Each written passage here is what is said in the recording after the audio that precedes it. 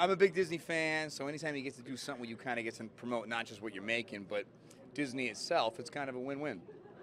Nailed it. That was real good. Luck, Soundbite. Good luck. No, it's really great to be here. I feel like when you can surround yourself by positive people who appreciate your work, you just want to give more, and that's why we brought the clip and we flew all the way out here from Germany. That was good.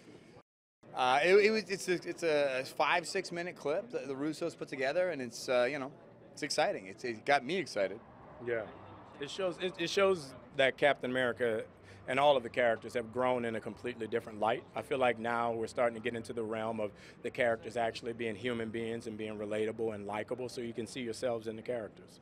That's what makes it such an enjoyable experience. When you hear the enthusiasm, you feel the positivity. You kind of realize how many people are impacted by these movies, and it's nice. I'd be lying if I said it wasn't fun. Yeah.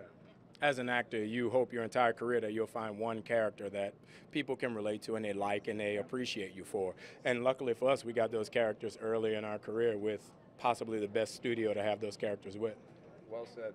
The beauty with Marvel is that they continue to impress. They continue to go higher and higher and exceed your expectations. And eventually you kind of are just so thankful that the studio is taking you with them. You feel just proud to be a part of the family. Yeah. No one's career has been stifled by working with Marvel. Yeah, so when they call you, you answer.